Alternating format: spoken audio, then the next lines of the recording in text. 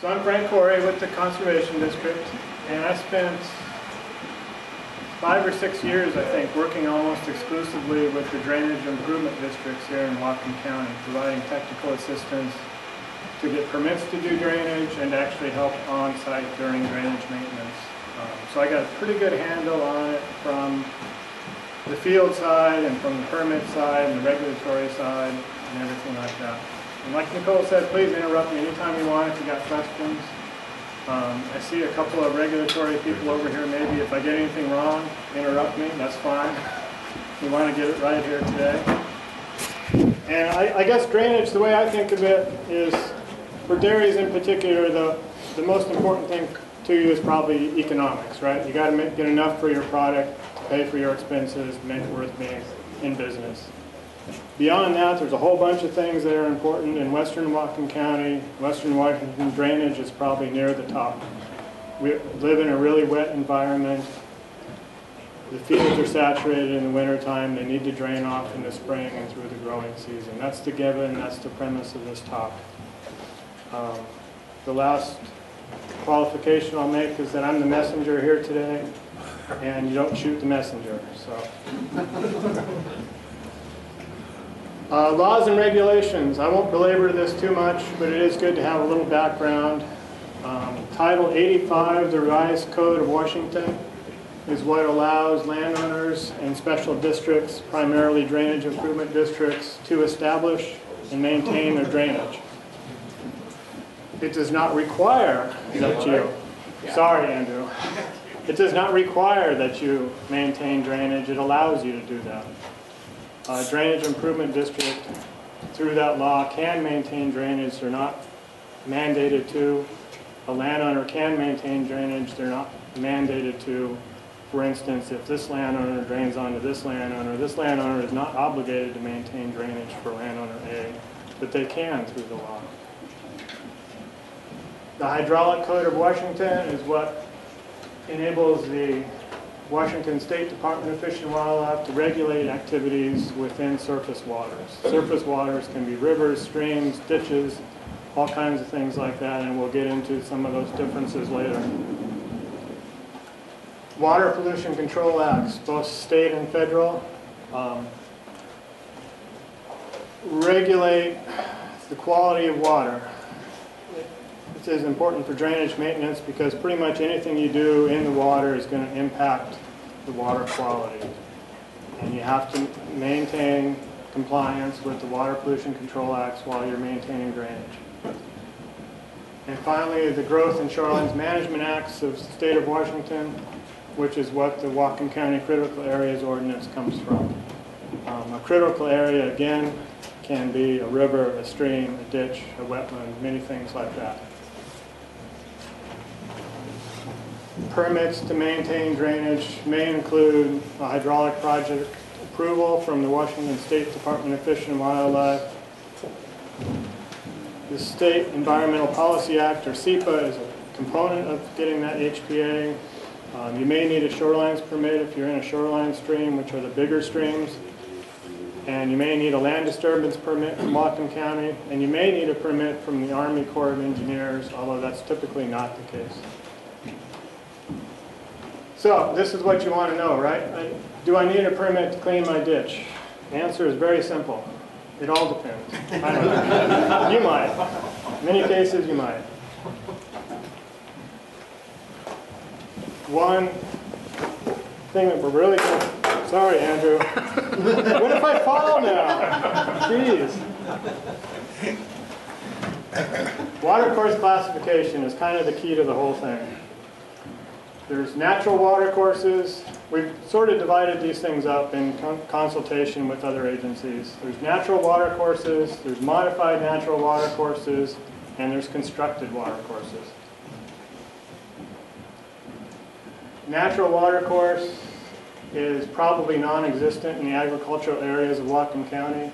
They're that pristine little stream up in the mountains that's never been straightened, it's never been leveed, it's never been diked, anything like that. It's a natural stream. Modified natural watercourse is very common in the agricultural areas. It's a natural stream that's been straightened. levied, diked, all the vegetation stripped off, all the things that we've done to enable agriculture, typically agriculture, sometimes development, succeed. And finally, constructed water courses are also common. They start in a field. They do not come from springs. They do not come from established wetlands. They do not have headwaters. They start in a field and they flow into another constructed ditch or maybe a modified water course or something like that. We're going to belabor this point a little bit because it's important, these three water course classifications. So again, constructed water course, this is classic. It starts right here in the middle of this field, simply to drain the field. It has no headwaters. It does not come from a wetland. It does not come from a spring. Modified water course might look the same as a constructed water course. It might look like a straight ditch because it was turned into a straight ditch. But it has headwaters. It was a natural stream. It drains a wetland. Many reasons why it's a modified natural water course. This is a pretty typical situation. We've got this big forested wetland up here. If this ditch didn't start in the middle of the field, if it started at the edge of the field at that wetland, then that's a modified natural water course and not a constructed water course because it's draining that wetland. It's conveying that water just like it always has. And finally, the natural water course. I can't even think of a good lowland example. Maybe Chuckanut Creek in Royal Park, South Bellingham, if any of you have ever been there. It's still pretty well forested. It still meanders. It's still got gravel, all that kind of stuff. Going to belabor just a little bit more, just to make sure we all understand this. Natural water course up here. This is probably a hill. The stream still meanders through it. It's still forested. It hasn't been disrupted that much. Modified natural water course, once it hits the flat ground, it's been straightened, it's been curved, it's been 90-degree turns put in, all kinds of things like that. And constructed water course, this is a pretty classic one here. It starts in the middle of the field and it flows into modified natural. This is one you would want to look at because it's pretty close to the hillside here. Is that actually a little bit of a stream channel coming down or maybe a natural spring or something? I don't know. From the aerial, I would call it a constructed water course. Is it really? I don't know. This one that drains the barn gutters, pretty much a constructed water course. Constructed water course maintenance. Generally, you don't need a permit, with some qualifications now. If the ditch or field ditch or whatever it is on a farm and it's covered by your farm conservation plan, and drainage maintenance is in that plan, and that plan is filed with Whatcom County and approved, then you shouldn't need a permit to maintain that ditch.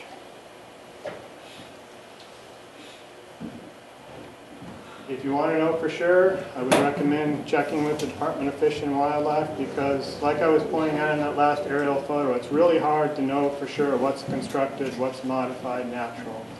If you want to know, they'll send out their habitat biologist. He'll sort of check for fish, he'll check for habitat, and he will provide you with certainty about that.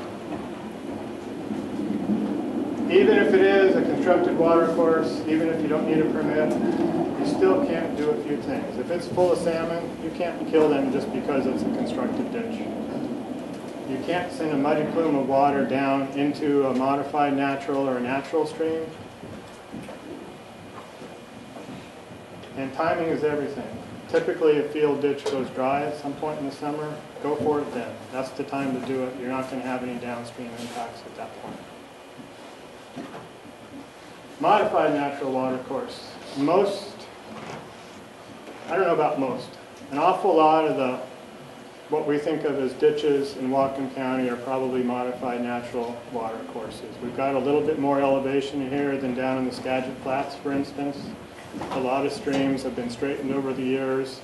Certainly a lot of the ag areas were wetlands, which are now ditched and drained and turned into viable fields. So the majority of water courses, other than the little field ditches that you're going to be dealing with, are probably modified natural. And yes, you do need permits for those. Place to start, again, is with the Department of Fish and Wildlife. They'll send their habitat biologists out, a little consultation about it, give you some ideas of what you need. By law, you're probably going to have to mitigate. When you go in and dredge out a channel, you're removing not only the fish, but whatever fish habitat is there. Reed canary grass is not great fish habitat, but it's better than nothing. And that's what we're talking about, is removing all of that. You still can't kill the fish, and there are probably fish window timings, and we'll talk about all these things in a little more detail. The natural watercourse maintenance, you really don't. Yeah, that's just not going to happen. So, don't try to read this too close, but these are different drainage maintenance practices and different agencies that you might have to contact. So obviously the constructed water courses, the field ditches, there's not much you have to do. The different practices for modified land water course, there are some hoops to jump through, absolutely. Beaver dams, I love this picture. Happy beaver. Same permitting requirements almost, assuming it's in a modified channel, modified natural channel. Although there is a new simplified permit system from the Department of Fish and Wildlife just in the last few months. It's a simple one-page application. For them to issue the permit, they still need the SEPA exemption from Whatcom County. But in the past, that's been pretty easy just for dealing with a beaver dam or two. So that process has gotten considerably easier in the last year or so.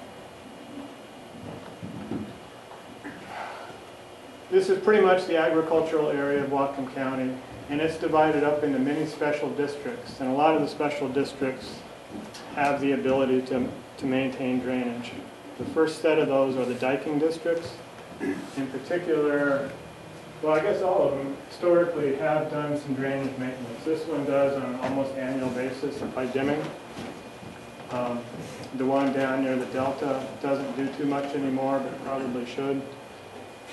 And by law, diking districts can do a certain amount of drainage if it's involved in their maintaining their levees and dikes and that sort of thing. The biggest by far are the drainage districts. There's 14 in Lowell and Whatcom County, encompassing much of the ag area. And as you might expect, it's all the low, flat ground where the drainage districts have popped up.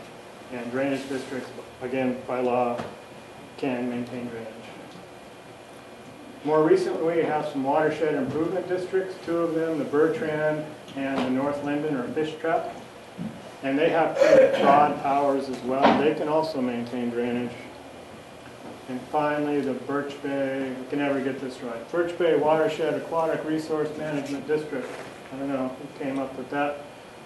They have broad powers as well as a special district. They could maintain drainage, but what they're really focused on is drainage in terms of stormwater pipes in downtown Birch Bay. They're not out there dredging ditches too much.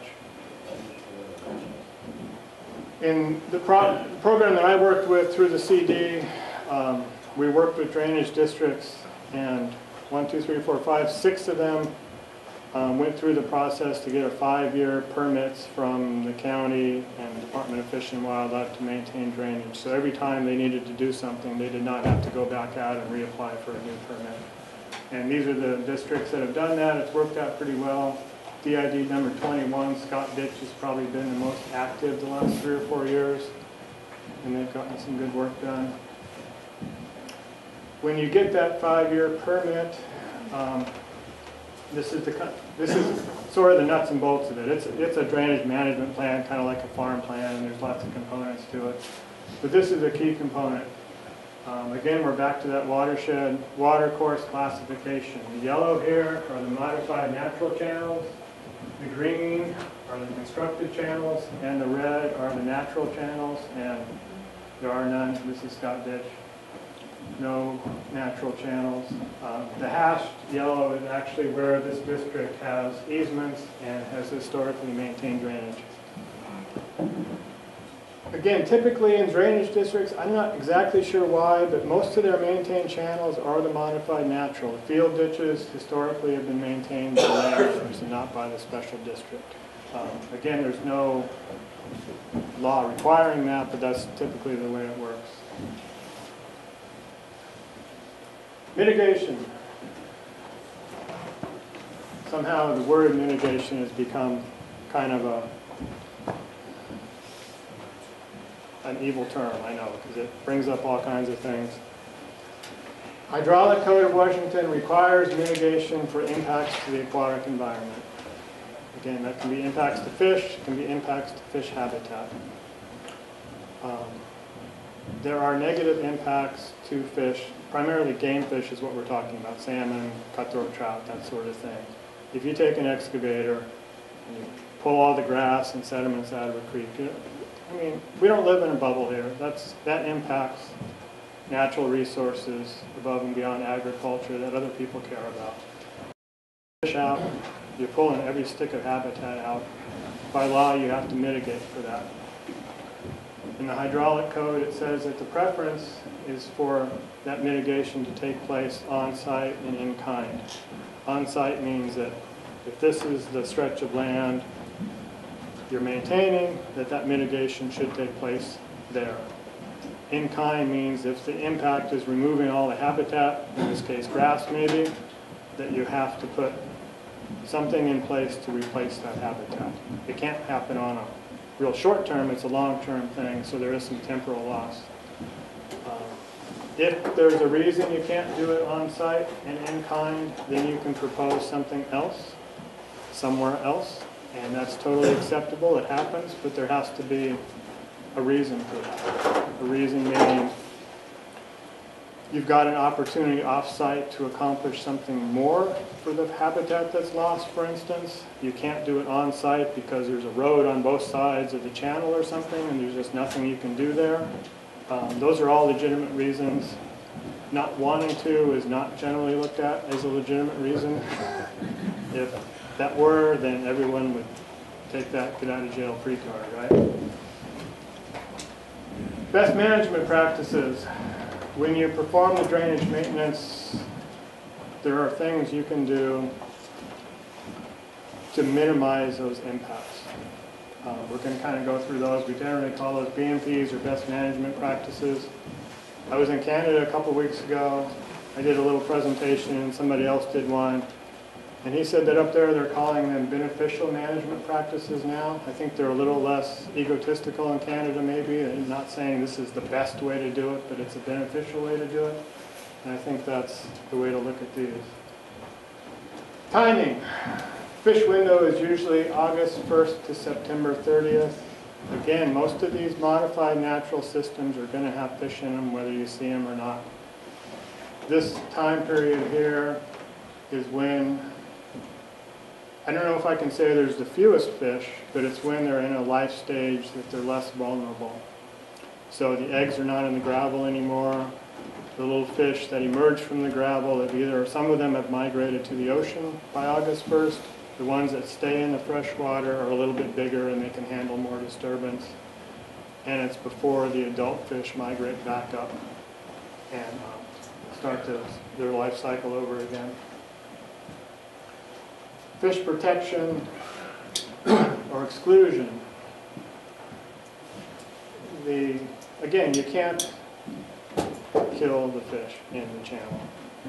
I know, well, 20 years ago it was the same as it is now, but 30, 40, 50 years ago we didn't pay a lot of attention. You would go in there and clean out the channel, and I've heard stories from a lot of people that, you know, fish come out with the bucket and all that kind of stuff. And you just can't do that anymore. We don't live in a bubble. You can't do that. The protocol is to remove the fish from the channel prior to work. Generally, this involves hiring a qualified person, a biologist, to come through. There's a process, a 3-step process, where you seine the channel with the seine net twice, and then you electroshock the last little bit to get the rest of the fish out. In a reed canary channel with a peat bottom or something, you can't walk through there dragging a net, can you? Effectiveness is limited, but you got to make an effort. And then you put a block net above where you're working, below where you're working, so no more fish can come in. And on top of that, while you're working, you want to have somebody around to catch whatever fish and release them before they die. That's actually kind of fun. I've done that with several landowners, and you kind of get into it after a while. It's like fishing. And that's actually not that expensive. It doesn't take hours and hours to exclude fish from an area. Water quality protection is a different story. You can't send, by law, muddy water downstream of where you're working. The criteria for that is there's a scale that measures turbidity in the water, how muddy the water is. It's called NTUs, which stands for, Nicole, what does that stand for? NTU? It's, I don't remember. Nephelometric turbidity unit. Okay.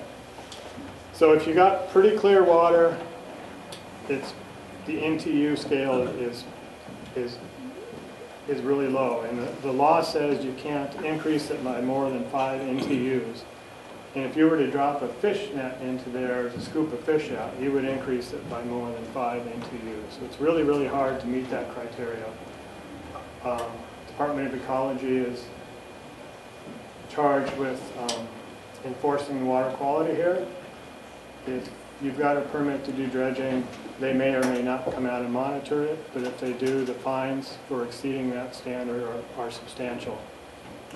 So there's a number of things you can do. You can install silk curtains to back up some water, try to filter it out. Straw bales don't work as well as what I would like, and they're really heavy to get out once you're done with them, which is why they're oftentimes left in. You want to do it at the time of the lowest possible flow, and the last resort, and in many ways the best resort, is to divert the water around it. You build a sandbag dam upstream from where you're going to be digging, another one downstream, you pump the water around the work site, so you got clean water up high, you pump clean water in, back down low. That's an expensive proposition.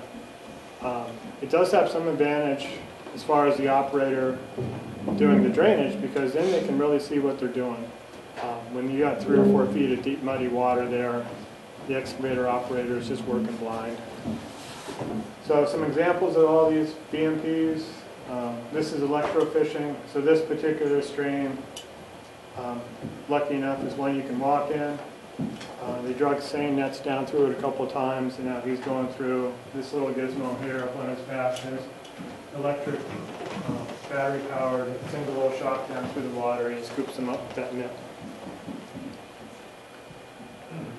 Elder Ditch off Scott Ditch 4 or 5 years ago was cleaned out or dredged. We didn't think there would be a lot of fish in there. It was really hard to do fish exclusion, so we did more fish rescue than fish exclusion. And this is a cutthroat trout that was probably, I don't know, about this long in this little tiny ditch. I wish I'd been fishing for it rather than digging out of the mud, but it was a nice fish. And I like this picture because it shows the size of that fish in an unexpected area, but it also shows that, you know, there's impacts. You try to rescue them all, but you just don't. And you can't put your head in the sand and pretend that there's not any impacts, because there are. This is one of those sediment curtains. This is on Upper 4 Mile Creek, and you can kind of see the flow is going this way, so you've got all this muddy water. It backs up behind this, and it's actually pretty effective. You filter out an awful lot of sediment that way, and in this case the water was pumped down. You got groundwater coming in, so it's really hard to make it dry in some cases. This was one of those cases, but it definitely helped a lot. Finally, pumping. This is Randy Lindquist's pump, I think. So we built a sandbag wall above, pumped water around, and then it goes back in below the work site, nice and clean. We put it on tarp in this case because you don't want to erode the bank out and send create a bunch of muddy water with your clean water.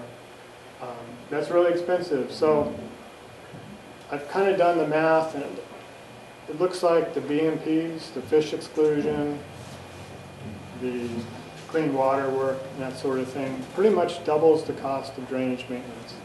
It costs, say, $1.50 a foot to pay the guy with the excavator to come through and do the work. It costs about $1.50 a foot to follow all the laws and regulations. The cost of doing business, I don't know of any way to reduce those. This is a silt curtain again. This is a bad picture. Didn't pump nearly enough water around. This is really muddy water. Once sediment gets suspended in the water like that, it's depending upon your soil type, it stays suspended for a long time. If you've got sand, it's going to fall out pretty quick. If you've got silts or clays or anything like that, it can go downstream for miles. In this case, I kind of came in late on this project. I won't even say where it is, but it went down this stream for maybe 2 miles, and then you could see a muddy plume going down the Nooksack River for a couple miles after that. And somebody's going to notice that. This I will tell you where it is. This is Schneider Ditch. Pay attention to this old fence crossing here, whatever it is. Pretty classic, modified, natural stream. Lots of headwaters to it, lots of reed canary grass. The water's all backed up. The district there, Drainage Improvement District number 2, I think, wanted to clean it out, so we assisted with getting all the permits and everything in place, and mitigation, which we'll get into here again. I had to show some dredging pictures here. So here's the excavator. This is Randy's pump spool up here. So the water has been pumped down. Once the water was pumped down some, the biologist went through, cleared out the fish, which wasn't a lot, but some. Banks were all mowed down so the operator could see what he was doing. Those are all good practices. You can kind of see him getting closer here now. And this bucket is rather unique. It's a lidded bucket, a big bucket. And the idea there is that it's actually required by many permits. As you scoop in, you grab the sediments, the grass, and then you close the bucket while you're still down there in the channel and lift it out so you don't have that big splash of muddy water falling back out of the bucket. Part of the reason to do it that way is it's going to keep that water cleaner. It's going to help you maintain compliance with the Clean Water Act and all that kind of stuff. It also makes the Army Corps of Engineers. Is there anybody here from the Army Corps? I don't think so. They have this weird idea. One of the things you'll run across, or you might, is that in waters of the U.S., which are most streams and ditches and things like that, or navigable waters, you can't put fill in them. So you don't need a permit from the Army Corps to dredge it out. But if you're putting it in, then you need a permit for that, which is fairly lengthy to get. So they have this weird idea that if you're dredging stuff out and muddy water or sediment drips back in off your bucket, at that point you're putting fill back in. It doesn't make a lot of sense to me, but that's the way they see it. So by using a lidded bucket, there's a Latin term, de minimis fallback. They think there's going to be so little stuff falling back that they're not concerned about it. So you generally don't, if you use this sort of equipment, you generally don't have to get a Corps permit, which helps a lot. So he's coming down here, cleaning it out. I know you guys are just anxious to see him cut out this big clump of reed canary grass here, but I'm not going to show you that. So there's that 2x6 old fence there again. So this was all done. This had been, I don't know, 20 or 30 years since this particular site had been cleaned out for various reasons. And when it's not regularly cleaned out, a stream wants to meander like this.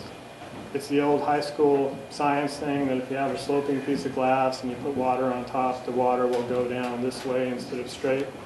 And that's what happened to this channel. It was starting to meander. So the Department of Fish and Wildlife said, yes, we'll issue a permit, clean it out, as long as you mitigate, but we'd really like you to follow the meanders.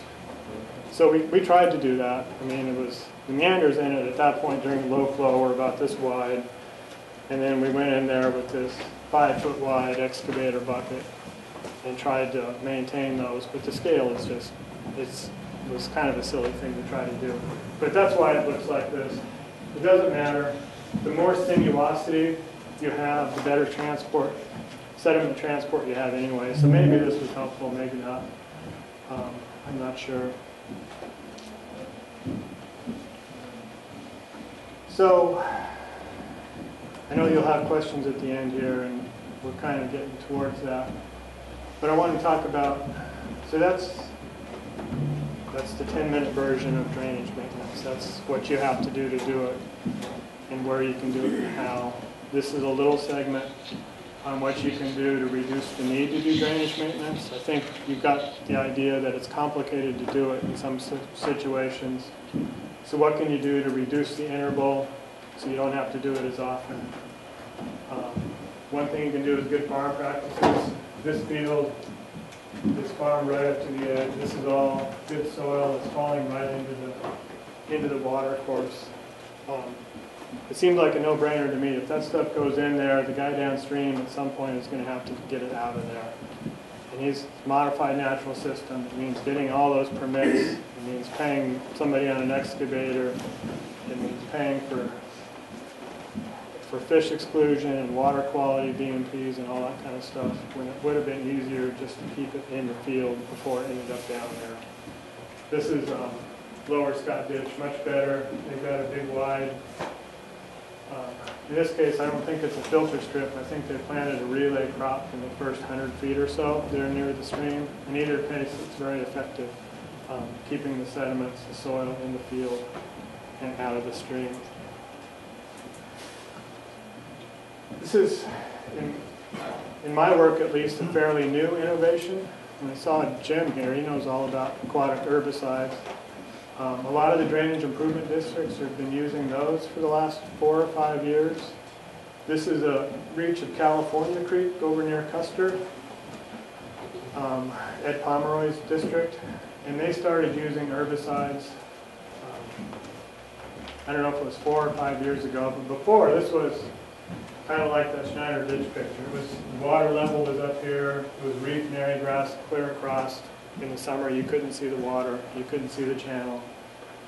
They didn't dredge it, they didn't do anything except they started going through, they got a permit and started going through with the aquatic herbicide once a year for 4 or 5 years.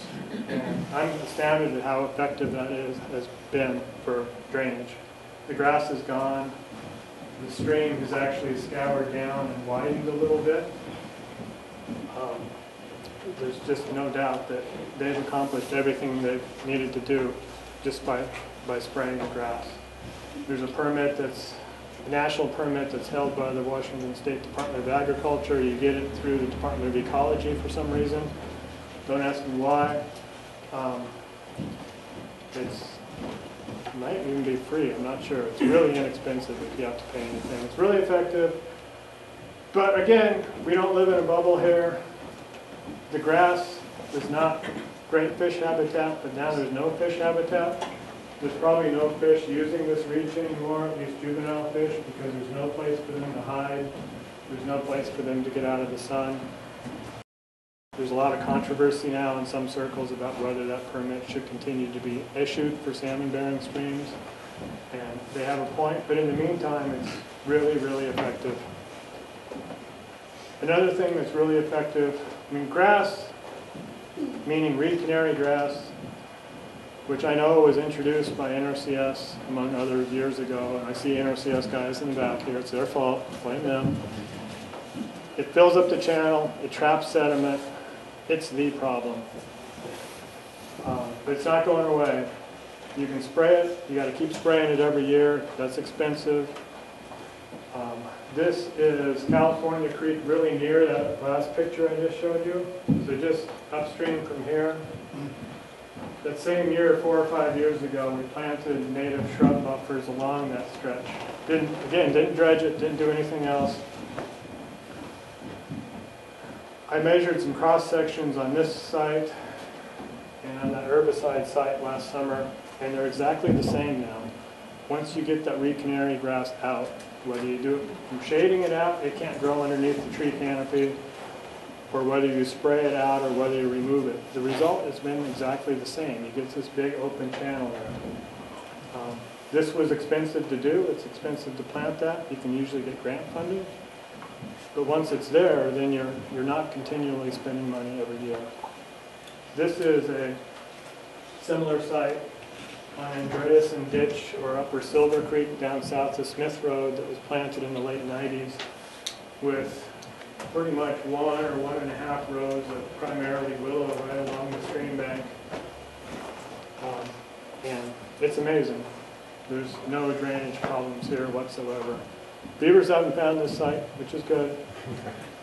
The disadvantage to the planting is you can't see the beaver dams anymore.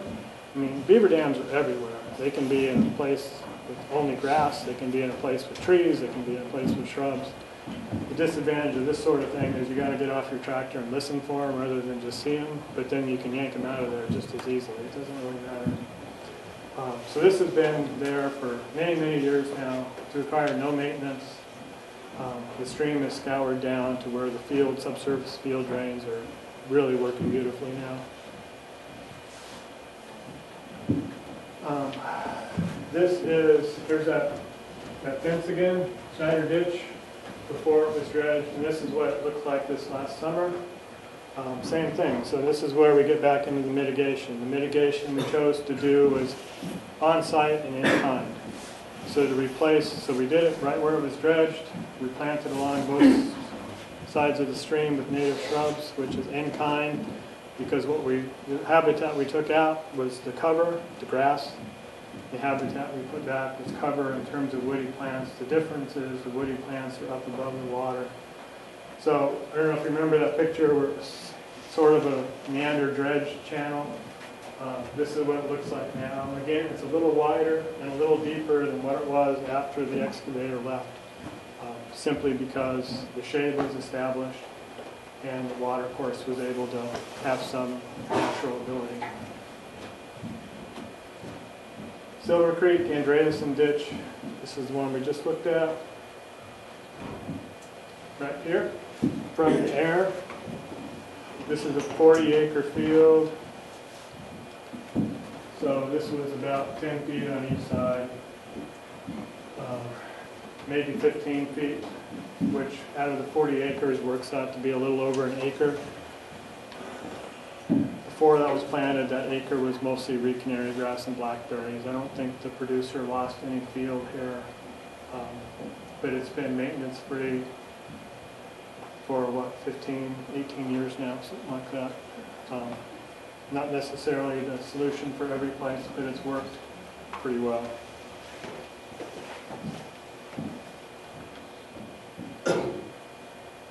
Questions? And I got a couple questions for you guys before we're done too. Yep. So when you get canary grass or grass, the fish hide along the edges under the grass. Yep. All of a sudden we got no grass, we just got these trees above. Where do the fish hide?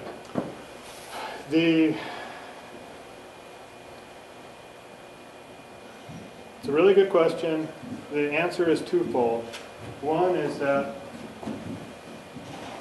there's probably enough aquatic vegetation, the occasional branch that's down in the water, whatever wood, rocks and things like that, it gives them some cover. Is it enough? I don't know. It may well not be. We talk about doing a research project to go back into some of these places and see what fish use there really is. It might be that that grass is the best habitat for them. This is not as good for them. I don't know.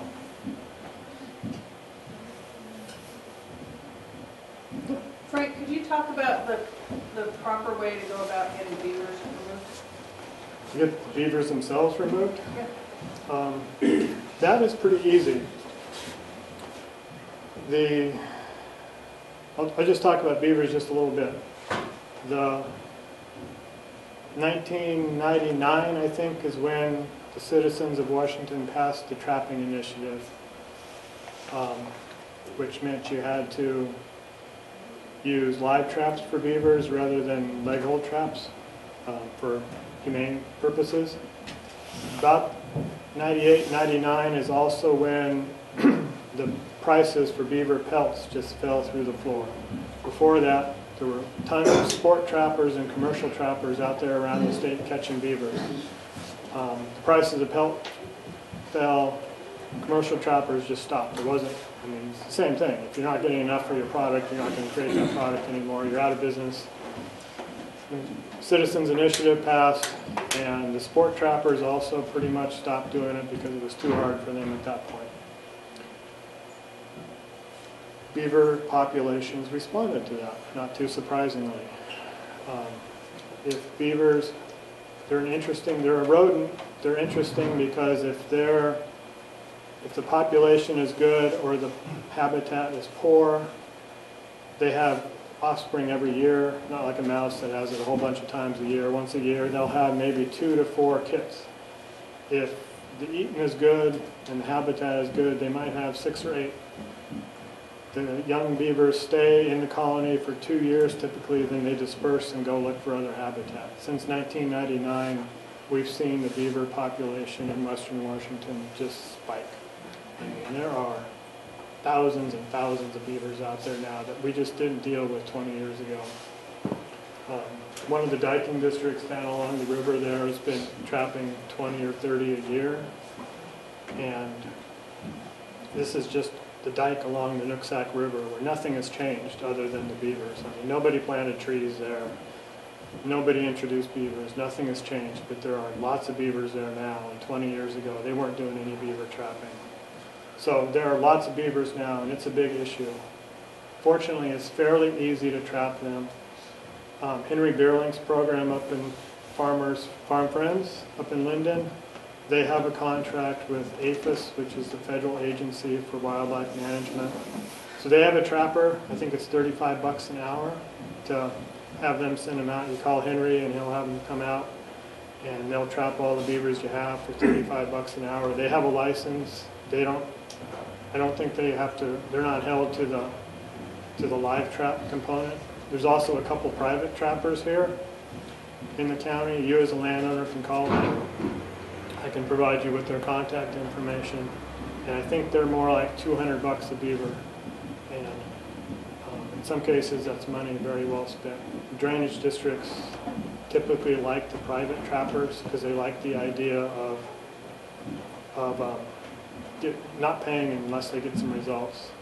Whereas with the federal guy, you're paying by the hour, and he's pretty generous. I mean, if he's not catching them, he doesn't charge you many hours, but still, there's that potential for not getting too much. But yeah, you can do that. As a private landowner, you can shoot them, I think. We've got, on the table over here after my talk, I'll put we have some drainage maintenance fact sheets that you can poke through. There's one on beavers. We've also got some drainage maintenance manuals here, which are intended for drainage improvement districts, but if anybody wants one, you're welcome to it. But yeah, as a landowner, if they're threatening your property, you can shoot them. They're not a protected species. You can't trap them without a license. You need a license for that. You can get a license from the Department of Fish and Wildlife. That's the contact. But I actually worked with a trapper a little bit one spring, and it's not as easy as I thought it would be. So I'd go with the guys that know what they're doing. I've talked to a fair number of landowners and farmers that have had like a narrow willow buffer, like a crepe buffer put in. And I've seen some places where the willow just grows really thick and takes over, it looks like it's blocking the water.